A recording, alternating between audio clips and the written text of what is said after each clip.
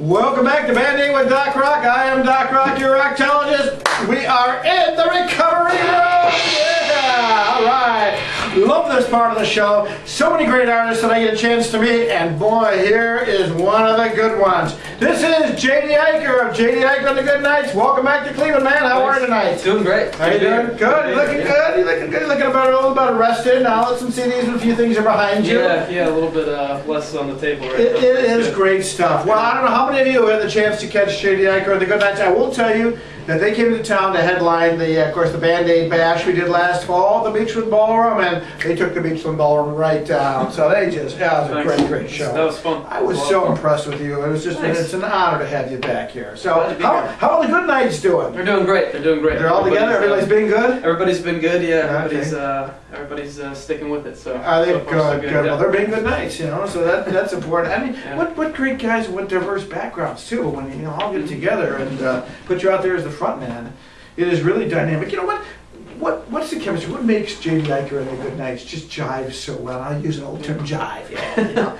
we got a good mix of personality. I think we got one guy. Our keyboardist comes from a rock band, so so that we've got that element. We've got jazz drummer gone rock, so he adds a little bit of I guess you'd say complexity and maybe a little sophistication, if you will, to the mix. And then we've got Jim, who's an older guy, who's just a great funk bass player. So you kind of throw it all together, and it makes for a fun sound. I like that. Yeah, there's a special chemistry there that's so good. Yeah, so we kind of understand each other up there, which is nice. Sure.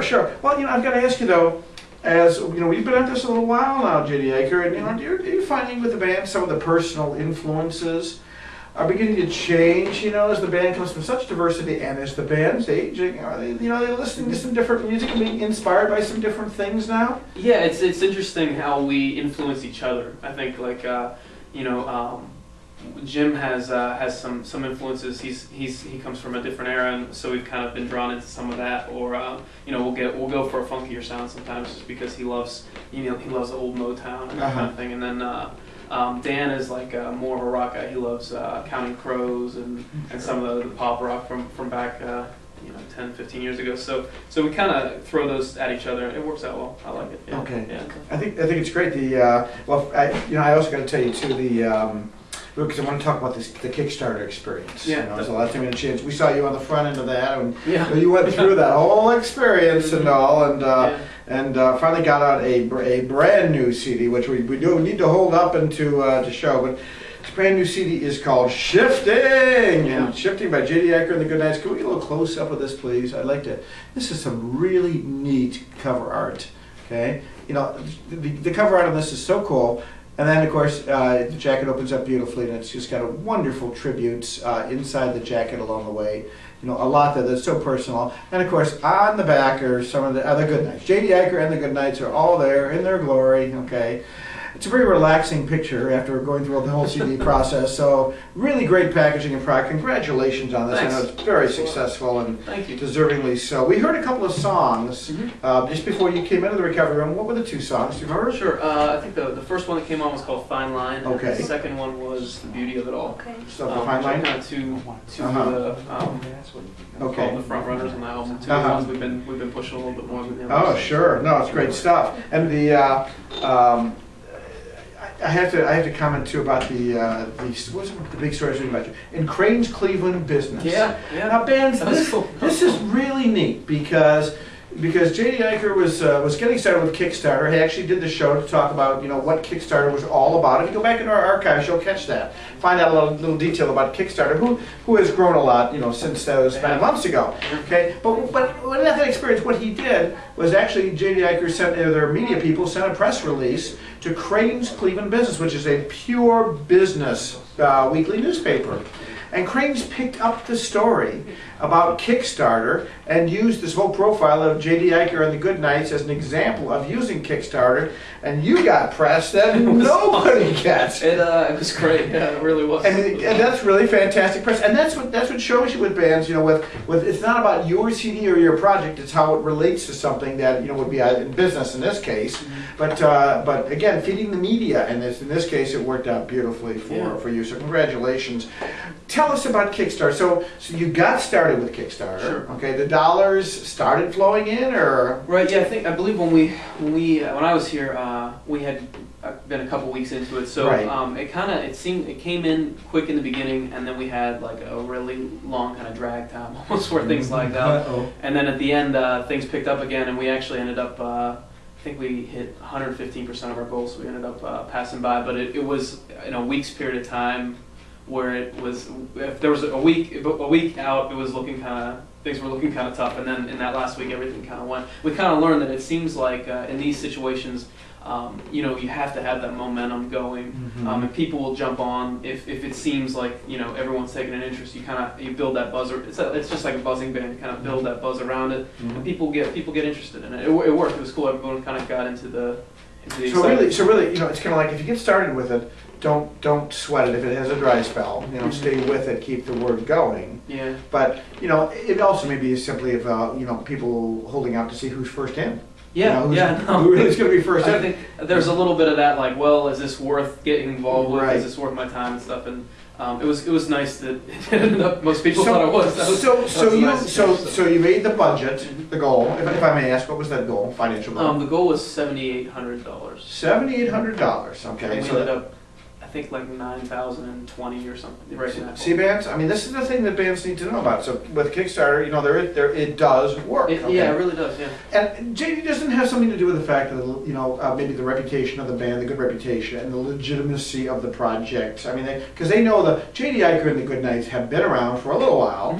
You had one wonderful prior album that was a good success, and now anybody knows by helping you with this investment that you're here for the long haul. I mean, is there a comfort level in there? Yeah, I mean, I really am a career musician. I mean, this is what I do for a living, so I think that people know that, and they've kind of gotten comfortable with the idea that they're not going to throw money at this project and it's just going to fizzle. We really want to, we're going to tour by this album and stuff. Sure. So it's we're sticking with it for better or worse. So, now of course, with the Kickstarter program, it had the fact that it was for a CD and and for all that stuff. I don't believe the title of the CD was listed in the Kickstarter thing. It wasn't. We weren't married to it yet. It's hard when you're telling people to donate to the band that the name of the album is going to be Shifting. Right. So we're really kind of shifty about it. We smart move. Yeah, we hadn't married to any name. In fact, we had to be kind of careful. We didn't even know for sure how many songs. We just knew a ballpark, so we were cutting acoustic versions of songs and sharing them and stuff. Okay. We couldn't really. We just didn't know how the studio's experience was going to go, so we couldn't quite commit to any definites. Sure. And so when it was all over and done, you went out to what was it? Sucker Punch Recording. Yeah. Now, there's another one you don't post on Kickstarter. Yeah, okay? and you're on a roll, we none of the shady things came out. And I swear to God, we used every cent for the right cause, but for the purpose. But yeah, the name Sucker Punch was a little frightening. But I can tell you that it was a really great experience. Producer Paul Barber is an awesome guy and a great person, and Sucker Punch Recording Studio is a great little studio. It's located where? It's in Bethesda, Maryland. Bethesda, Maryland. Wow. Tucked away back there. How would you come across something like that? Just kind of networking and through the producer, not through the studio. So okay. Well, superior sound. I mean, I think you made certainly the right choice. Thanks. And the graphics are great. May I ask who did the graphics? Sure. So the design is done by Dan Prokop Creative. Oh, okay. And he's actually our keyboardist. So he's very close to the project. And the sketch is the hand-drawn stuff is by Shannon Fink, who is kind of a friend from Pittsburgh. It's great to have a talented graphic artist in the band. Yeah, I'll tell you what, having that is a nice asset. He's great. He's great at what he does. Well, the contents are great. Like I said, the Tune Fine line is one of my personal favorites. I've always enjoyed that one. So, I'm just curious, talk about shifting. J.D. Eicher at age, 24 now. Do you feel yourself shifting? Yeah, I mean, we named it that. we named it that definitely intentionally. It was we have a couple new members since the first record, so there was that change, and a lot of the songs, even within musically and lyrically, we kind of focused on change in different contexts and whatnot. So some of the songs have some drastic. There's a song that has like a reggae section that shows up in the middle of nowhere and stuff. So everything about the record is kind of focused on change. The first songs are pop songs, and as you go toward the end, the last song is an indie song. So it kind of shifts from pop to more of like an indie. More of a have you found with your own personal writing style? Mm-hmm. Are you shifting? Are you writing different than you did maybe 3 years ago? Yeah, three years ago or so, I think I was in a much different place. Now I try to write a little bit more of a tighter song. Now I try to I'm really focused more on melodies than I used to be like all about the poetry in music, and I really now I'm almost obsessed with a nice melody. So I've kind of shifted, and now I'm really into how do I fit good melodies into form and stuff. So it's kind of changed my approach a little bit. And I watched some of the live video performances of the band. The band is so much more comfortable. The Goodnights are having fun on stage. Yeah, we have a good time. We have a great time. Oh, it is absolutely great. But I do have to tell you though, I wouldn't be the doc if I didn't tell you this. I watched the video of you doing the cover Superstition. Oh no. It's awfully cracker. You did it? Well, the bass is getting the funk and everything. Look at that. Now people are going to dance to Superstition no matter what. That's true. Yeah, we got that. But I had a good time with it. Yeah. Well, you have a good time. Well, I'm never going to be Stevie. I never, no claims of being Stevie. Well, it's a hard song to do, the syncopation of that song, but that was one I would not have expected you to do. Yeah, I heard you do some great Beatles. Okay. Yeah, we love the Beatles. Oh my gosh, great Beatles. How is this record shifting? The new one. Mm-hmm. How is it much better than the first album? The first album was what, The Shape of Things? Shape of Things, yeah.